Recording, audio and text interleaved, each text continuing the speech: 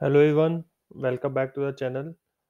Today we are going to discuss two analytical Windows functions, lead and lag. Very important video. I use these functions day in day out in my job.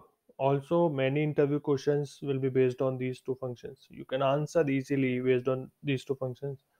Okay. So like always, we will learn with an example. So uh, I we have this superstore data set, right? I shared in another video. You can download and import the data.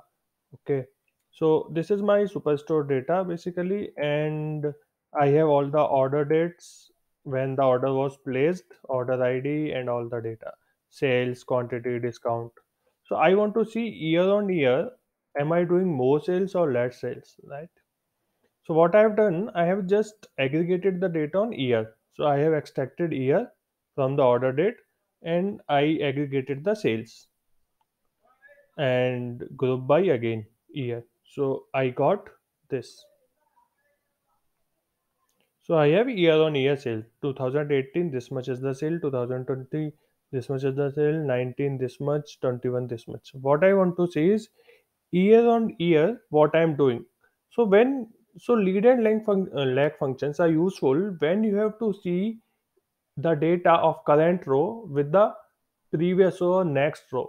So you want to compare data of different rows. That's when you want to use lead and lag functions. For example, for 2018, I will just do a order year. I'll just remove this for now. Okay, so if you see for 2018, this much is the sales. For 2019, this much is the sales. So I want to see, is 2019 sales more than 18 sales? Is 2020 sales more than 19 sales? How is the relationship, right? So basically, for this row, I want to compare it with this row, right? So whenever these kind of situations comes where you have to compare current row, a row data with another row's data, that's when we will use lead and lag functions. So what I will do now, I will first start with lag function. So this is a syntax lag, and what column you want to see. So I want to see the sales column, right? Sales column. How much lag? So we want to see one lag. For 2019, we want to compare it to 2018. So it is just a one lag, right? We can do a lag of two. Lag of two means 2020 will be compared with 2018. Okay. So I will do lag of sales 1. So 1 lag only. And over, I have to give here order by. Order by, like on what you want to lag, like on the year, or there can be other columns also. So I want to do a lag on order year as previous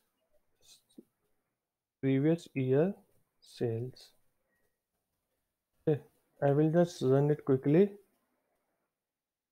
So if you see, for the 2018 year, there was no 2017 year, right? So that's why previous year sales is null. For 2019, this is the sales. And what is the previous year sales? This one, see? Now, since we have this year and previous year sales in same row, now we can easily compare, right? Similarly, for 2020, if you see, the previous year sales is this one, right? So this is previous year sales and we got it here. So this is how lag function is working. Okay, so if I do, we have another option. So there is another optional argument you can pass to lag function. So if there is no previous row, null is coming. You can give a default value. So if I give 0, it will give me default value as 0. So this is the third argument to the lag functions, right? So if I want to compare now, I can easily compare. I will say, uh, I will create one more column, sales minus previous year sales. So I can just say how much sales has increased or decreased over the years. So for the first year, there was no sales, so this much, and then this minus this minus this minus this. I can calculate the percentage also if I divide by the current year sales or previous year sales, right? So this is how lag functions work. We will come back to the lag function. So this is how it is, right? Now coming to the lead, as it suggests, lag is previous low, lead is next row. So if I do lead, it will give me next row. So I can say next year sales,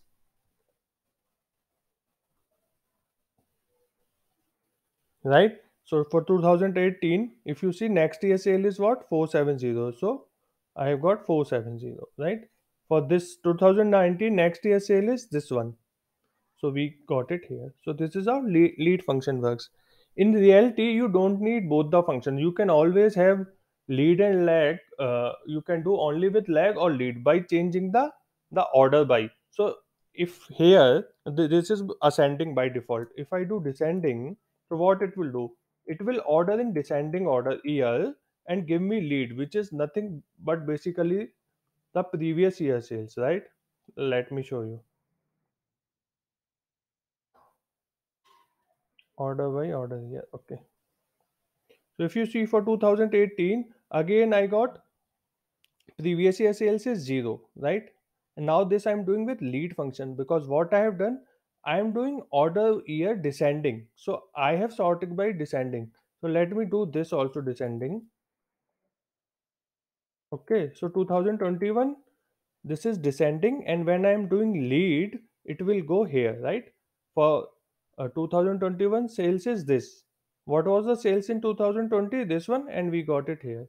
So this way also we got it the previous year sales, right? Hope this is not confusing. So by changing the order, you can play with lead and length functions. Okay. Now this is overall. On the overall table, we are doing lead and lag. What about we want to see lead and lag reason wise. So let's say I have another column here. Mm,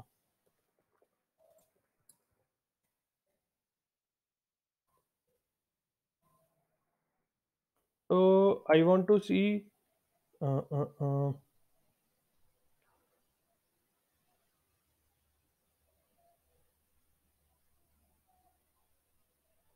reason. Okay, so I will take reason also. Reason and group by reason. Okay. So I have reason also. If I see the data now,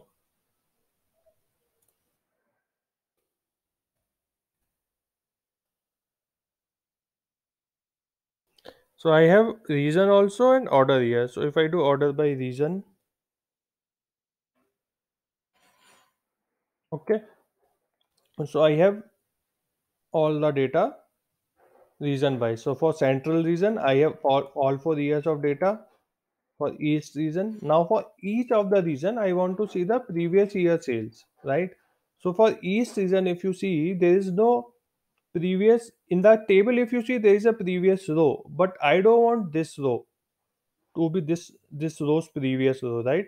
Because what I'm trying to do is for each region, I want to see the previous year sales. So in that case, I can use lag, and here I can use partition by.